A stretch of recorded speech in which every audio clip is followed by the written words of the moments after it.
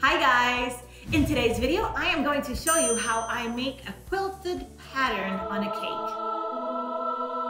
Okay, so for this project, we need a cake covered in fondant, a soft measuring tape, a quilting tool.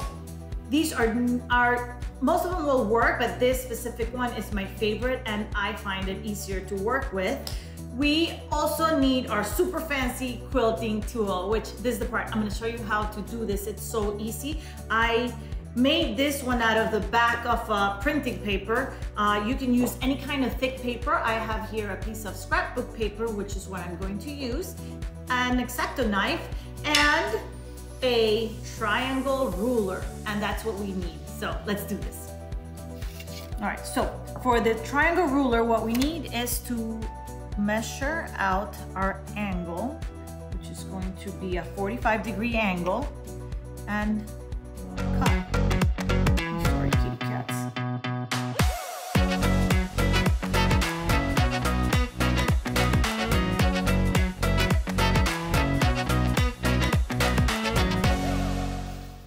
That's it. This is my quilting tool. I'm actually going to use both sides. One for that side and this one for the other side.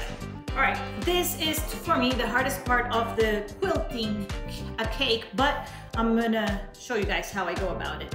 I use a measuring tape that has centimeters because I find it easier to work with smaller numbers, or you'll see, measuring smaller numbers.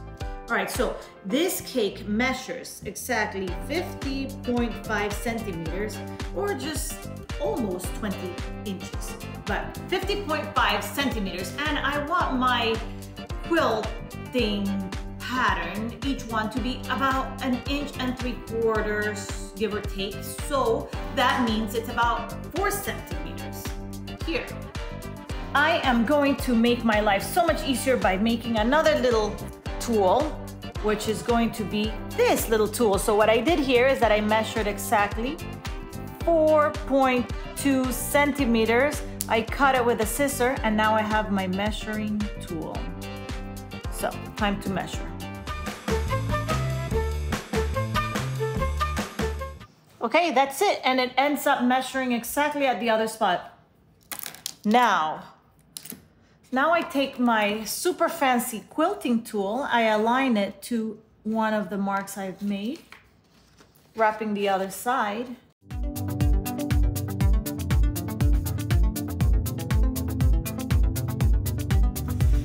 And beautiful. I hope you guys can see that line.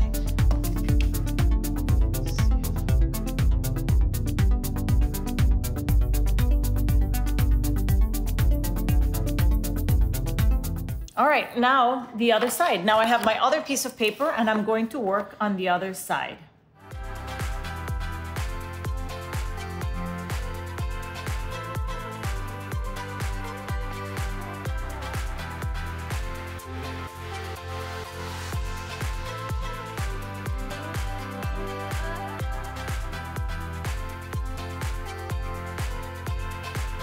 Okay, that's it. And now I'm going to add some tiny little pearls and I am done. So I'm gonna grab my little ball tool and I'm going to get a little bit of edible glue. I have all my pearls ready, and I will dab and I will dab, and I'm making little indentations with glue so that I will have perfect spots for my little pearls. And I'm gonna do this all over the cake.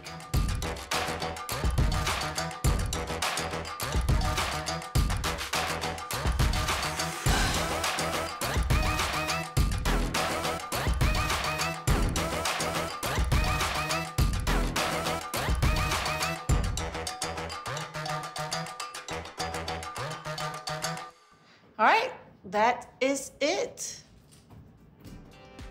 That's how I do the quilted pattern. I have tried impression mats before and things like that, but it never worked out perfectly because when no cake is the same exact size, so unless you measure it, then at the end where you're meeting two ends, then sometimes you have bigger squares or smaller squares and it ends up being a mess on the back. So this way I have a 360 degrees of perfection.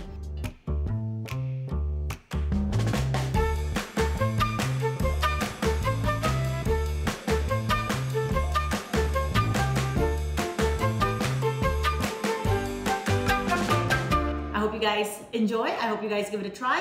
I find quilting to be not the easiest thing, but once you get over the math and you do it right, then it should be pretty pain-free. So I hope you guys enjoyed.